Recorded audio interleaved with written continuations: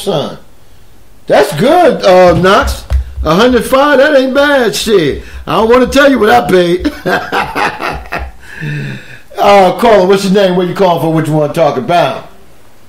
Patty Cake, microwave in the building. What up, Chief? I'm good, man. I was just laughing. Mr. Morgan said, Chief, don't you mean 1940? She got them jokes. 1940, yeah, man. Y'all in there talking about child support. I had to call and interrupt this, man. Let's talk about something else. My pockets is bleeding right now, man. I know, man. I know. Hey, bro, I feel for you too, man. I know how that is, man. You know, shit. Hey, man, it's rough out there, man, to be a player like us. But anyway, Microwave, yes, sir. What's on your mind, bro? You know, it's a lot of shit going on, man. You know what I'm saying? Oh, I know something I want to say to you. How the fuck did Syracuse make the damn tournament? That's what I need to say to you. Straight off. Well, we got to play. Hey, man, I don't know, Chief. Like I said, I thought we was close enough to where we could make it. I thought we'd have been a lower seed, but, you know, to have a playing game or whatever, I'm cool with all of that.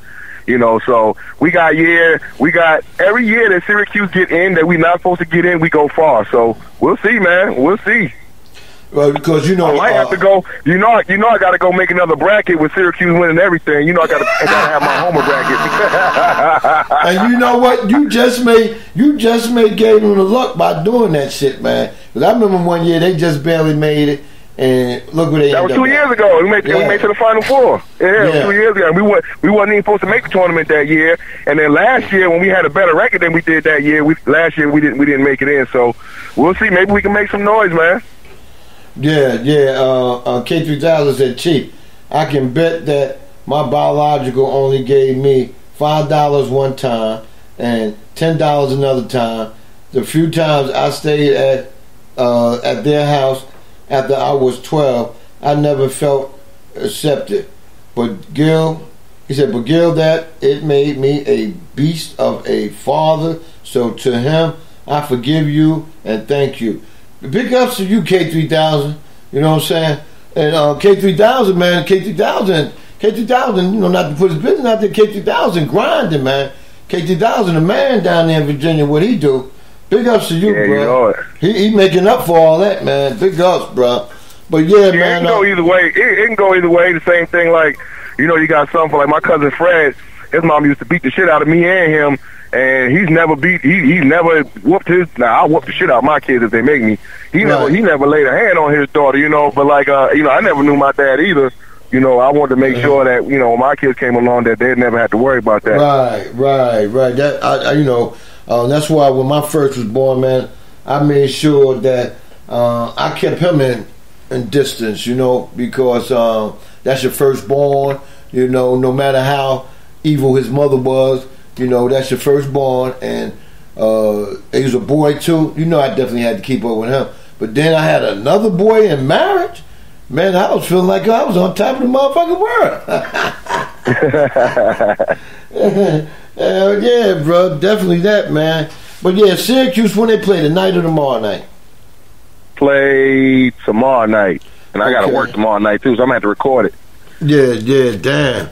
Damn sure do, man. They play tomorrow night. That should I think LIU Brooklyn played, what they play today, right? They played this evening at 6:40. LIU Brooklyn having a good season, man. Oh, yeah. Yeah, they finally made it back to the tournament, man. I had a homeboy, right, that went to Orange High in Jersey. Yeah, they play Radford tonight. That played out of Jersey, a school called Orange High, named Robert Cole. Yeah. He went to LIU. This joker used to average 50 points a game in high school, man. 50 a game. Damn. His team used to score about almost 100 a game. They was in the high 90s or either over 100. You know what I'm saying?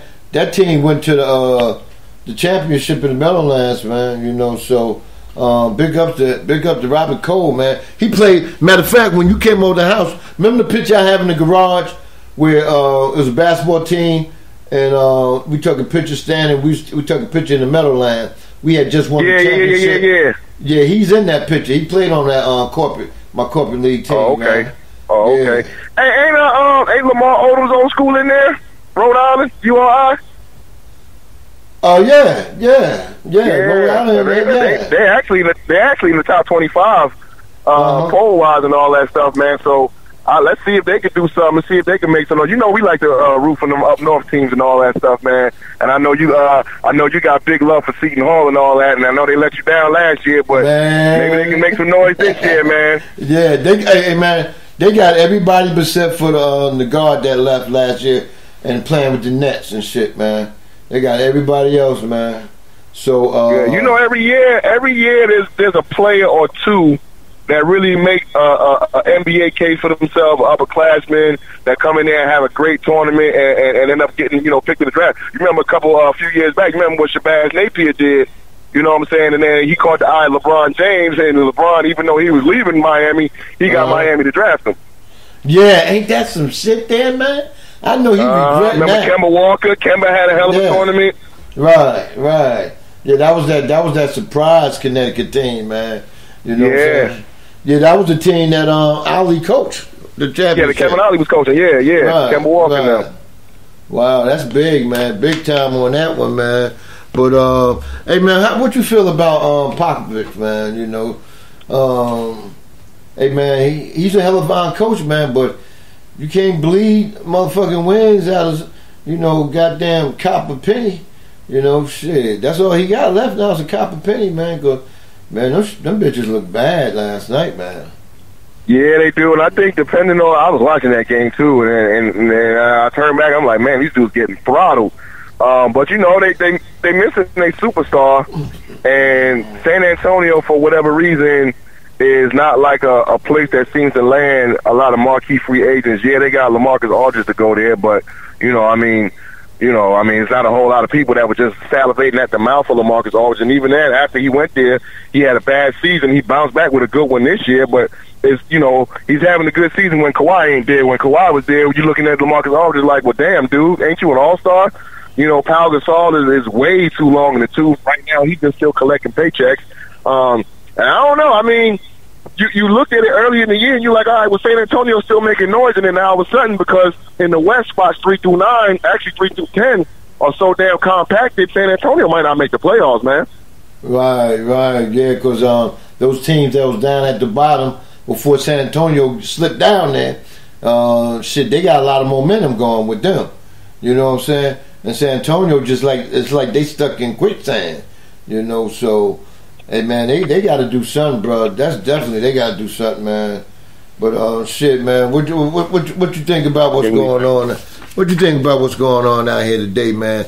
In anything, man, because there's so much shit going on in all sports, college basketball, NBA. Man, NFL. I'm looking at.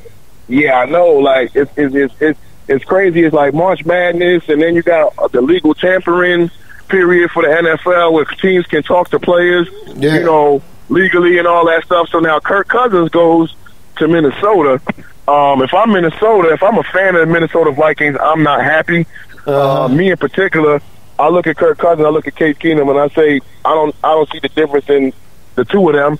But the only difference that I would say is that Case Keenum actually can move, and Kirk Cousins can't. So I would have rather had kept Case Keenum's, probably like franchise him for 1 year. You know, paid him whatever the franchise number would be for 1 year. Re-sign Teddy Bridgewater. You know what I'm saying? Get him a little bit more healthy and then move forward that way. But I'm damn sure not going to bring in no quarterback for $84 million who's never won a playoff game just because he says you like that. Nah, I'm not doing it. Right. You're right about that, bro. Definitely that. And like I made a point to BAB earlier. You know, I knew he was going to call in when I started talking about Cousins, right? But what I've been trying to make a point to him earlier is, right, it's not that I'm talking about Cousins because I like the bitch or anything like that. It's just that, I mean, 3 teams wanted him. Really? 3 teams really wanted him. The other teams been dropped out when they seen that the price that he wanted, right? But 3 teams wanted him. They want to really fuck their teams up just to get this cat, right? And he haven't done nothing. What have he done? You know what I'm saying? He ain't done nothing. And it ain't like he didn't have no tools. Man. He had some tools when he had Deshaun Jackson there. Who else Deshaun he had Jackson, there? Pierre Garçon, Jordan Reed. Yeah, they got a good running game out there. You know, he hasn't lacked any weapons, man. Yeah, he really hasn't. So, Jamison Crowder, let's not forget about him too. You know what I'm saying? Yeah. Receiver. So, I mean, Kirk Cousins really ain't the guy. I mean, I guess you look at it and you say if you're Minnesota and you feel like you're a quarterback away, maybe you want to go out there and get him, but he's not the guy you want to get. Like, why not keep Case Keenum? You know what I'm saying? If Case Keenum goes to Denver, I think that's actually a good pickup.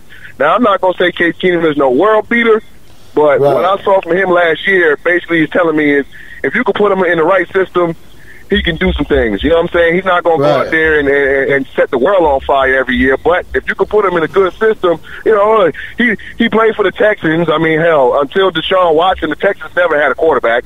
And then he played for Jeff Fisher, you know, with the Rams. And I mean, it's Jeff Fisher. So I wasn't one that was really going to hold it against Case Keenum. And like I said, a lot of folks are like, yeah, I know RC. A lot of Vikings fans weren't sold on Keenum. So they was like, well, we just waiting for him to turn back into the other Case Keenum. It was a defense that got 33 points hung up on him. Right. Yeah. So I don't know. Then you got Drew Brees signing for what, $50 million out in re-signing with New Orleans for $50 million. I mean, I guess that's not bad. You know, you figure $25 million. It's really a 1-year deal because it's a team option after the first year, but it's a no trade clause. So basically, he just want to make sure he can finish his career as a New Orleans Saint. But yeah, so I mean, he'll probably play the next 2 years, get his little $50 million right off to the sunset, and then Sean Payton's going to be looking for his replacement. So I wonder they'll probably draft a quarterback this year. Right. Oh, yeah. Let's go. But man, I like what Cleveland been doing though. Yeah, Cleveland. Man, see, that's what makes it interesting right now, right? Because this is what what's the coach name? I done fucked up. What's Cleveland coach name? Hugh Jackson. Yeah, Hugh Jackson. This is what Hugh Jackson thinking right now. Hugh Jackson wants to get a quarterback, but nobody know what quarterback he want to get because he never tipped his hand. You know what I'm saying? Hugh Jackson want to get a quarterback, right? The top 5 quarterbacks, Lamar Jackson is in it, right? So he know he can get a back with that number 4 pick, even though if the Giants go ahead and get Barkley. He know he can get a back because he know the coach want a quarterback, and who else? Denver don't need a quarterback, right? So he know that neither one of them gonna get a back because Denver don't have money to pay a back right now. I don't care if he's a rookie or not because they got what, 2 backs on their team, 2 or 3 backs on their team. So you know they ain't gonna get no back. Yeah, they got C.J. Anderson and so they got a couple backs on their team. You know, Denver really didn't have that much cap space to begin with. But they freed up a little bit. They freed up a little bit when they traded away Aqib Talib.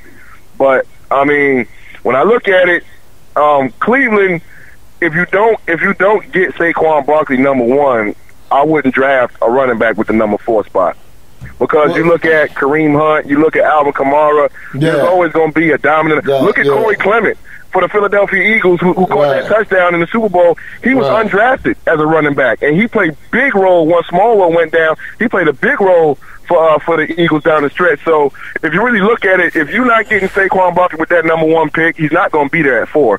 So, you know, if you don't get him with the number 1 pick, you might as well just try to get, you know, a Sony Michel or, you know, in the second round or something. But I just feel like they need to grab Chubb. I mean, they need to grab Saquon Barkley because no one, I don't know how many teams are really that high on Lamar Jackson. I heard there's a couple teams that feel like he's the second best quarterback out.